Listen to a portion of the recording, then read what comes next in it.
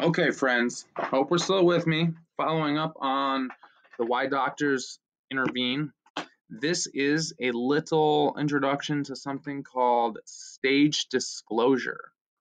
And let me know what you think on the other side. Oops, Daisy, get out of my way. When we see our doctors, we expect them to be honest and truthful.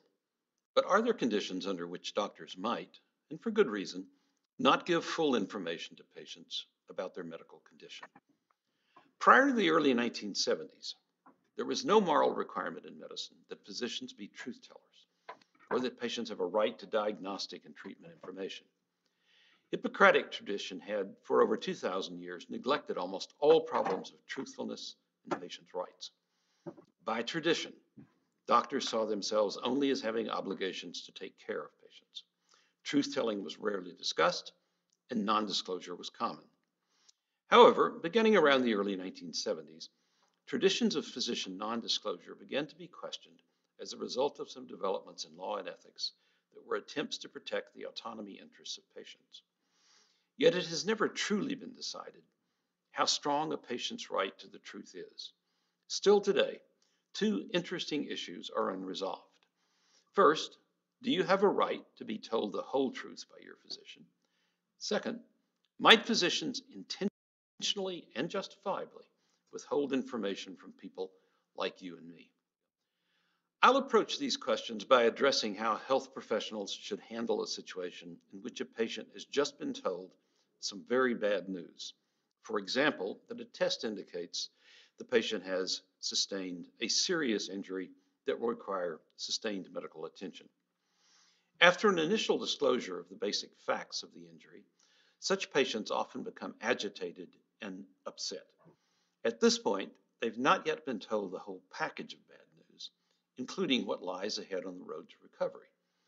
For example, such patients may have been told almost nothing about how much pain they will suffer, about the risks and complications of treatment, about how much time must be committed to rehabilitation, about how long they have to live if the injury is life-threatening, about the side effects of the available medical treatments, clinical interventions, about the specialists they'll have to see, about the full course of future procedures, about the financial costs, and so forth.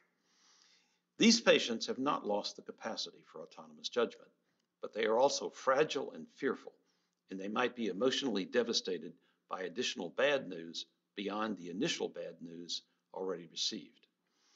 A great deal of this information could be delayed by the physician and then spread over a period of time, and some of it might never need to be mentioned. So, a basic question here is, how much information can the doctor justifiably delay and perhaps never disclose to the patient? Stated more generally, the questions are, is stage disclosure over time a desirable and justifiable strategy in many situations? And is it morally okay if some of the information winds up never being disclosed? To bring these abstract statements of the problem down to the concrete world of medical practice, consider an actual case from rehabilitation medicine that was reported in the Journal of the American Medical Association. Here are the facts in this case. For a month, a physician in a stroke rehabilitation unit has carefully managed information in disclosures with a patient who had suffered a stroke. During the very first session, the patient asked how long it would take for the arm to improve. The doctor was confident that the patient was unlikely to recover significant use of his arm, but the doctor held back on the presentation of his full set of beliefs. Intentionally avoiding a direct answer to the patient's question, the doctor stressed how difficult it is for physicians to make adequate predictions about time or about the extent of recovery. He mentioned that the brain itself needs a chance to heal.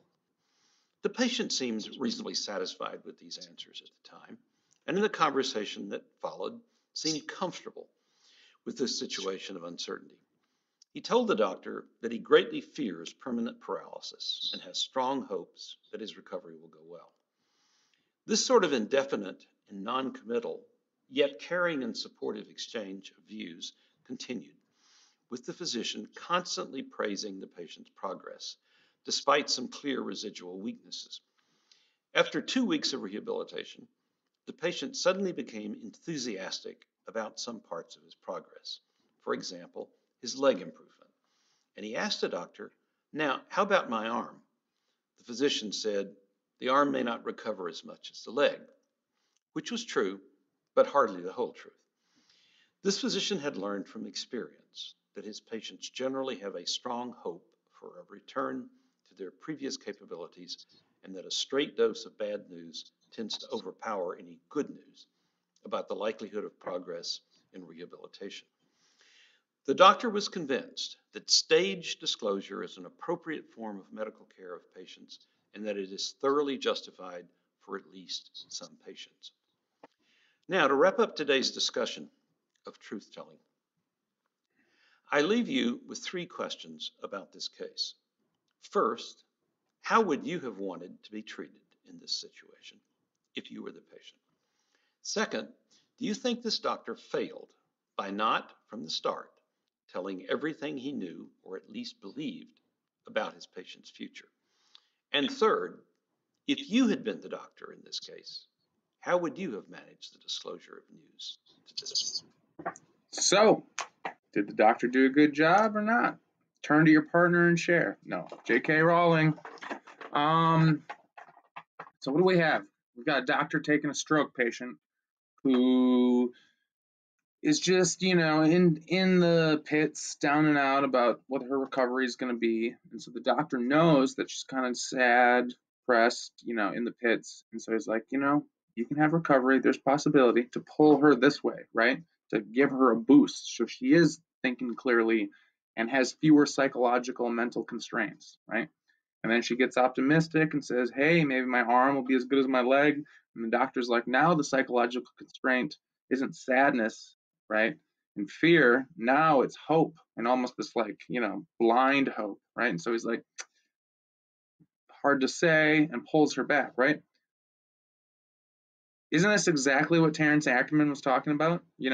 Figuring out where people are at in their state of illness, right? What's impeding their ability to make smart, true, authentic choices for themselves, and pushing them towards that, right? As Ackerman says, the goal of paternalism is to restore autonomy. We're trying to push them towards it. So the question for the discussion board today will be, would you want a doctor to use stage disclosure with you, right? And if you're inclined to say no, give me the hard truth. Pretend like you're an actual human being like everyone else for a minute, and you had a real life-changing illness or injury just throw itself on your lap, and you were grappling with it, trying to juggle everything you're juggling now. You're in shock, maybe. Would you be able to think clearly? Hard to say. So have a go at it. One more wonderful flavor of medical paternalism for you to think about, and we will move forward. I will see you all soon.